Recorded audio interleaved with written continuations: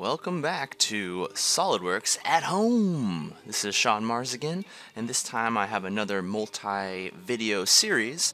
I'm going to be working on a sheath for my brand new, beautiful chef's knife here. So in this video, I'm going to be going over sketch pictures and style splines. So to get started, we will be getting our sketch picture in. So the general process for this is going to be starting a sketch using the command sketch picture, using the scale tool to get it the right size, positioning it, and adding in transparency if we like. So first things first, I'm going to get this scaled to the right size. Now, initially I scaled it based on a dimension that was easy for me to measure, but really I should have focused on the important dimension, the length of the blade. And this actually ended up giving me trouble later on when I printed it originally. As you will see here, when I actually scale it to the correct size, it ends up being a little bit bigger. And so my sheath, the first run, was a little bit too short, which I guess this is the reason why you have 3D printing and virtual prototyping, and really I should have just measured it in SOLIDWORKS and compared that to the real life thing. Otherwise I wouldn't have ended up like this the first time. Next is placement. So I'm just going to drag it so the origin is in a convenient place, but you can use the property manager if you have specific values or you need to re-angle it. The last thing I'll do is add in a transparency. So for an image like this, it's a full color photo.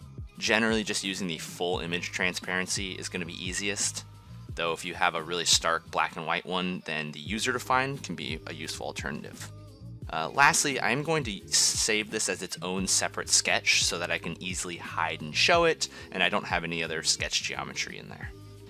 And even if I'm not editing that sketch, I can actually double click on the image and change any of those transparency settings at any point.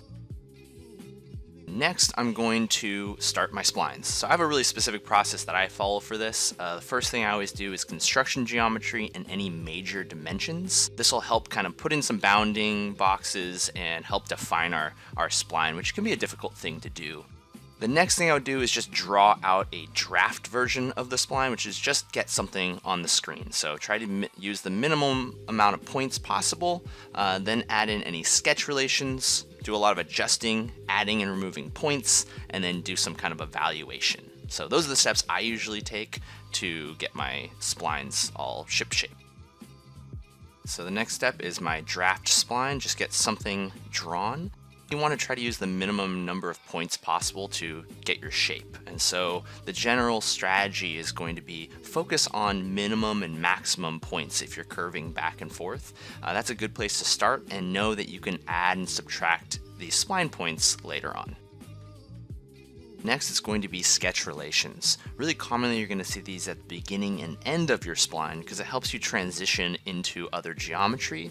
And you might see it along the length of it to kind of keep us within our bounding boxes. Really common ones are going to be tangent and equal curvature.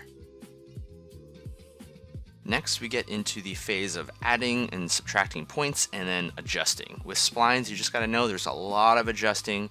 I like to use the control polygon whether or not I'm using a style spline or a standard spline, but it's a lot of tweaking, going back and forth, things like this where I'm changing the transparency of my image so I can see that edge a little bit better.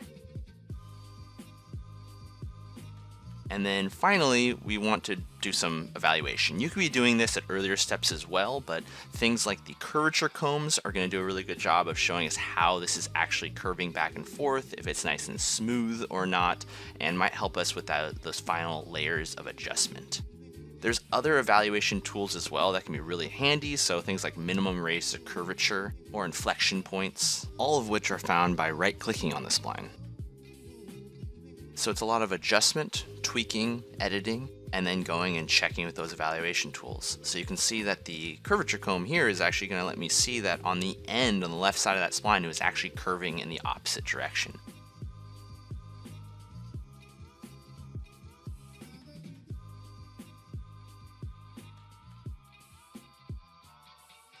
I'm going to finish off the back half of this with another style spline because those are the ones I prefer. But even as I'm adjusting this and adding in more points, I'm realizing I can't get it to follow the curve like I want it to. So I'm going to change this to a B-spline, which is going to give me more control.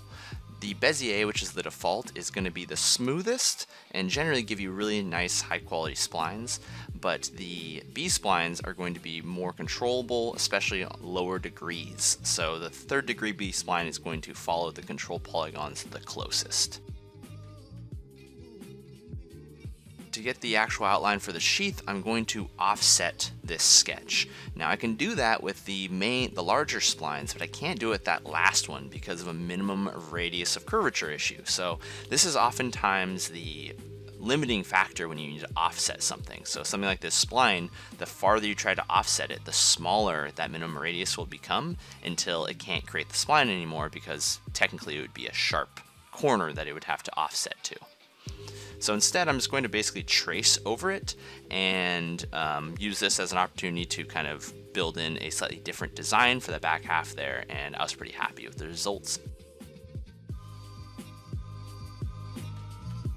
Alright, so that does it for this video, going over the sketch pictures and using Style Splines, my favorite type of spline. If you'd like to see more on either of these topics or more in depth, please leave it in the comments below.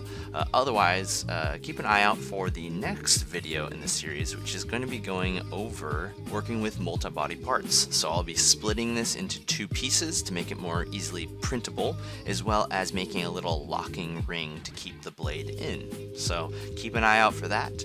Otherwise, thanks again for watching SOLIDWORKS at Home. Actually, I should do the deep guy's voice. Thanks again. Join us next time on SOLIDWORKS at Home.